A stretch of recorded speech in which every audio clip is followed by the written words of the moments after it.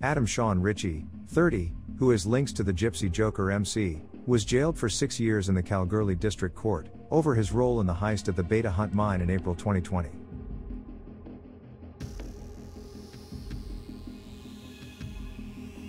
The New Zealand-born former driller, who has been in custody at Haken Prison since January, was sentenced for aggravated burglary, 2 counts of stealing and stealing a motor vehicle. In April 2020, 4 men stole approximately $270,000 worth of raw gold ore, along with a 2-ton safe. They also stole a front-end loader from the gold mine site to load the safe onto a vehicle and then used another vehicle to block an access road.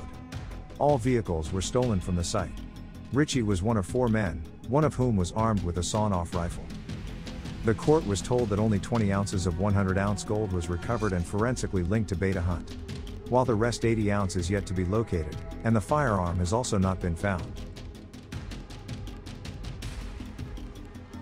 Ritchie initially pleaded not guilty to aggravated burglary and stealing charges in September 2020 but changed his plea last month after watching the CCTV footage which clearly identified him, just 3 weeks before he was due to face trial.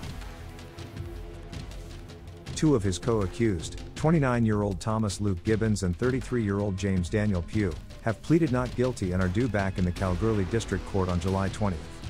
A 4th suspect who was captured by CCTV cameras at the mine has never been identified. Judge Carmel Barbagallo told the court she had read a letter from Ritchie expressing his remorse, but she found it hard to accept given he would not cooperate with police to aid in the recovery of the missing gold or the firearm. Judge said, "I'd like to know, where's the rest of it? You've had every opportunity to provide information about that firearm to get it off the streets, but you've failed to do that. Your words have little meaning when you have had the opportunity to provide so much more information."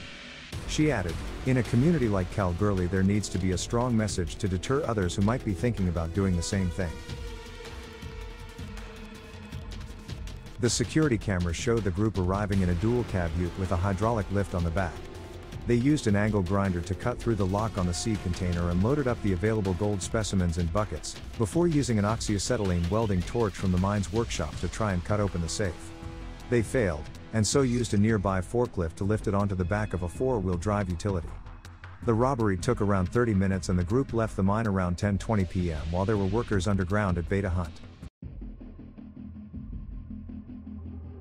Ritchie had taken steps to process the gold by buying a supply of hydrochloric acid.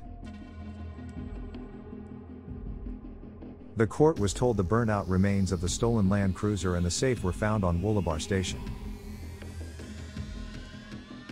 Ritchie's lawyer told the court that he was under significant financial stress at the time after being placed on JobKeeper and he saw the robbery as a quick fix.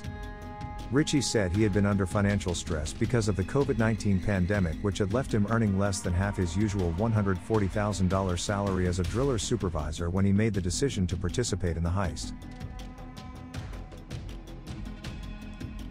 Ritchie had hidden his share of the gold in a laptop bag at his workplace. Police also recovered gold from Gibbons' house in Boulder, Pugh's workshop and from a Kalgoorlie gold buyer that was sold gold in quartz by Gibbons. Besides the prison term, Judge Barbagallo also ordered compensation of $327,000 be paid to the mine owners.